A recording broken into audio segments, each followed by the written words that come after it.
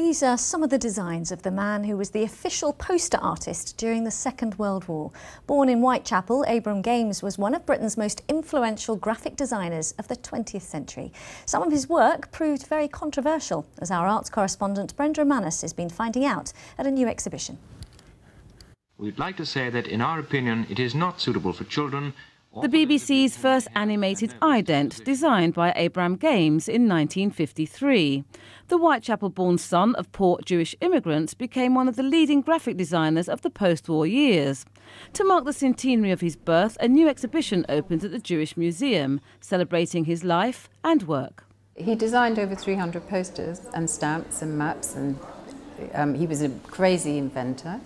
He invented a copying process. And he designed the Kona coffee maker. So I live with all this work all the time. That's because Naomi and her brother Daniel now manage their father's impressive archive of work. He was not an easy man. He worked at home, so we were constantly in and out of his studio.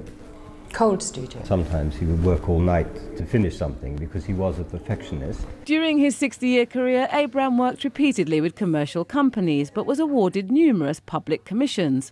He worked for the General Post Office and London Transport and was appointed official war poster artist during World War II. Some of those posters, like the blonde bombshell, proved rather controversial. She was banned. And she was considered far too glamorous. She wore far too much makeup, far too much lipstick. But she was the most successful recruiting poster that I think the army has ever had.